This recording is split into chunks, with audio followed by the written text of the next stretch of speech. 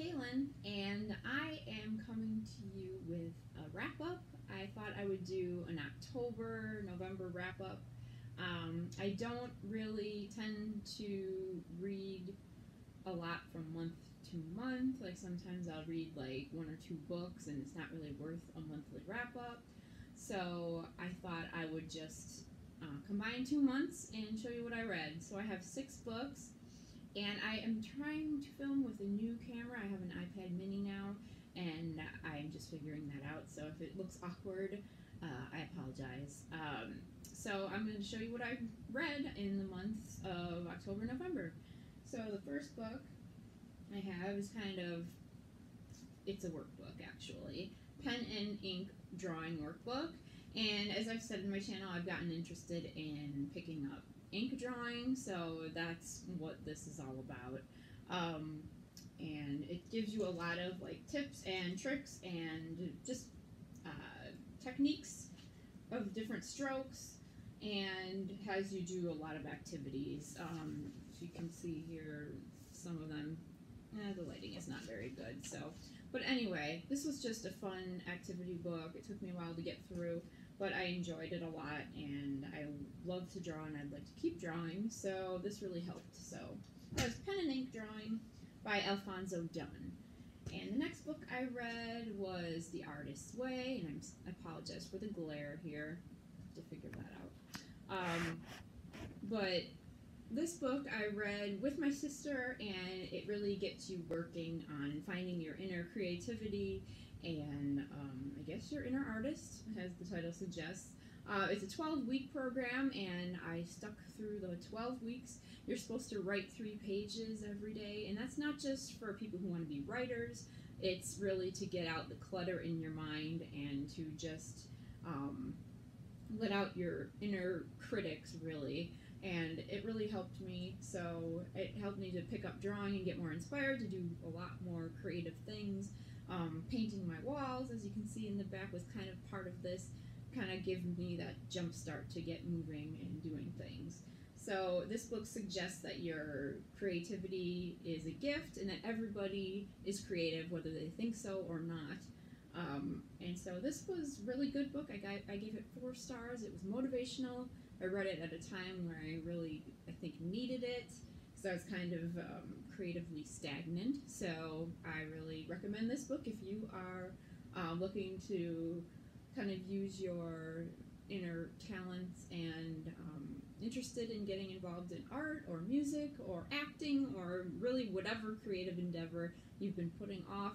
This will give you a lot of helpful insight and push to do that. So that's The Artist's Way. I think I gave that 4 stars on Goodreads, 4 out of 5. Next book I read was The Disappearing by Lori Roy, and this was a mystery thriller. It's set in Florida. It's about a woman who comes back to her hometown, and she has a past that is rather ugly in that town. Actually, it involves her family. Her father was one of the people who worked in a home for boys, and there were always rumors about him mistreating the boys, and a lot of the boys' history tells did not return home from this school. They either disappeared, or a lot of them died at this home for boys. So there's a big stigma around her family. And while she's at home, one of her daughters goes missing, and so the story kind of takes off from there. She has to figure out how to get her daughter back, and at the same time kind of come to terms with the family that she has. And she's moved back in with her parents, and her father is a very elderly man. He's not completely with it, doesn't remember always what time period he's in, and so she has to come to terms with that, and with her mother, with her relationship with her mother, and just there's a mystery, like I said, surrounding this about what happened to this girl, and another girl actually had disappeared also. So it's a thriller mystery. I enjoyed it. I thought it was a little bit slow at times, but it was pretty atmospheric, and I think it set the setting pretty well. So I think I gave this I think I gave it 4 out of 5 stars. I really like the cover as well. So, and this is actually based on an actual school in Florida. I think it's in the Panhandle. I don't remember the name of the real school, but unfortunately, it's based on a true school that had mistreated boys, and some boys had been killed there or had died under mysterious circumstances there. So I think the author kind of took that and made a fictional story of it, and she actually lives in Florida. So that's The Disappearing. Next book I read was Everyday Matters by Danny Gregory, and I apologize for the glare here, and I will figure that out. That's a little bit better. This is about a man who discovered he had a talent for drawing late in life after experiencing tragedy with his wife. His wife was on a subway platform in New York. She somehow fell off the platform, and a train rolled over her legs, and she became paralyzed, I guess, from the waist down. So she had to use a wheelchair, and it was just like through coping and learning how to deal with this new lifestyle and this tragedy that this man, Danny Gregory, picked up a pencil or a pen and taught himself how to draw. And it turns out he has a very great talent for it. So I wish I could show you some of these drawings. Oh, that's a little bit better.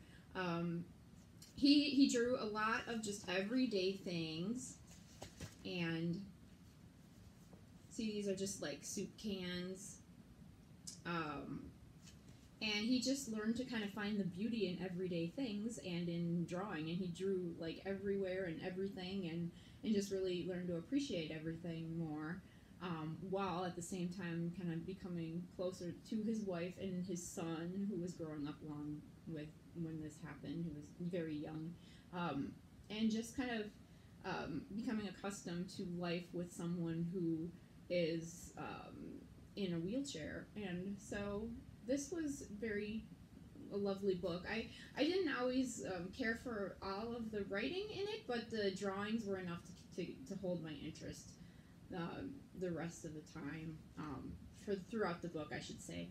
I really loved his style, and with my own interest in drawing, anything about like artists or drawing, like artists who like to draw with ink, interests me. So here's actually a quote that I highlighted. "Every day matters. I think so. I do, but I really have to work to force myself to see its value sometimes. And drawing has really helped me to do that. When I look back at a drawing I did months ago, I am back in that moment, faster than a time machine." And so that was a lovely book. I think I gave it 4 out of 5. 2 more books. The next book I read was The Seven Husbands of Evelyn Hugo. I read this with my sister. This is a book I would not normally have picked up. It's about an old-time Hollywood actress who is in her later stages of life, and she is going to donate a bunch of her dresses to an auction, and she wants to write about it, and she chooses kind of a rookie magazine writer to write her story for her. Well, the story is told from different points of view. It goes back and forth from the writer, who is kind of a bit flabbergasted as to why she was chosen for writing this piece, and it goes, well, when she meets this actress, Evelyn Hugo, who's really a legend, it goes into her story, and she decides to tell her whole story to her, and it just goes through all of the husbands that she has and why she has married 7 husbands, and there's a lot more to it than that, but I really enjoyed the story. I listened to it on Audible, and it was a lot better than I thought it would be. I just kind of figured, I don't know, with the title, I guess I got a certain impression about it that was, and through a fault of myself, I guess, just kind of presumptuous. But she's really engaging as a person. There are some questionable things about her, but her relationships that she forms are very interesting. She meets a lot of interesting people. the friendships that she gains and the people in her life are just very, very interesting. This book made me cry. You do root for her throughout the book, despite her flaws and shortcomings. Um, and it's just very, very multi-layered book, and it surprised me, and I'm glad that I read it because it wasn't a book, like I said, that I normally pick up. So it's The Seven Husbands of Evelyn Hugo by Taylor Jenkins Reid, and I gave this again 4 out of 5. So there's a pattern here of giving books 4 stars lately. So that's that book, and I have one more, and that is Sleeping Giants by Sylvain Neuvel, and this has been talked about a lot on BookTube already. This is book 1 in the Themis files. I'm not sure if I'm saying that right, Themis. So I think there are 2 other books. I know the second book has come out already, and it hasn't been as well lauded as the first book. But this is, again, a book I wouldn't normally pick up because it's sort of in the sci-fi realm, and I don't really get into sci-fi that much. But this I am reading with, or was reading with my ex-boyfriend, and it was on his recommendation. And the premise is actually kind of interesting. So there's a little girl who's riding her bike in the woods, and she falls into a hole, and turns out when she comes to, and there are rescuers there, she has landed in this kind of iron hand, like a giant hand, like of a giant, a robot hand. Well, it's just a giant hand as far as they know. But anyway, it jumps forward in time to when this girl is actually, a grown woman, and she becomes a scientist, and she is studying this hand, and it turns out there are other discoveries, that there are other parts, iron parts that are found, and there's a leg found, and then there's a torso found, so obviously there's parts that are becoming, that are connected into this giant robot. Anyway, I'm not explaining that well, but she is studying this, and it's something they never have ever seen before, and they get a team together to, actually there are different panels that are found, kind of wall panels, and they have strange writing on them, and they hire a linguist and to kind of figure out what the symbols might mean, and there's just a team that's developed, and it goes through the relationship of the team and them uncovering this mystery. So it's part science fiction, it's part kind of political, and what would you do if you found this gigantic, I keep saying, I think gigantic giant, but that's very redundant. Let's just call it gigantic robot when they put all the pieces together. And anyway, it's kind of the whole question of, is this, the giant has powers of creating energy and releasing energy, and it is ultimately destructive. So there's the whole question of whether it's for protection or whether it can be used for mass destruction. So anyway, this is a very good book. It surprised me. I gave this 4 out of 5 stars again. I don't know if I'll continue with the second book, but there are mysteries in the first book that didn't really get totally wrapped up, and I'd sort of be interested to know what happens in the next book. So I might pick up the second, although I heard it's not as good as the first one. But that's Sleeping Giants, and those are the books that I read for October, November, and I hope you enjoyed this haul. If you've read any of these books and would like to comment, please let me know. I'm still getting used to, this is my first time filming with this, so I have to figure out lighting, and I have to figure out where I'm supposed to look, because I feel like I'm looking off into outer space. But anyway, I hope you enjoyed this. I'm sorry I just got up and I didn't get dressed yet, and my hair is a mess, obviously, but I wanted to make sure I got this film out for you guys, and that's all I have. I will probably be filming TBR for December, because I have a bunch of books on deck that I want to read, and I'd like to talk about those. So, hope you have a great day.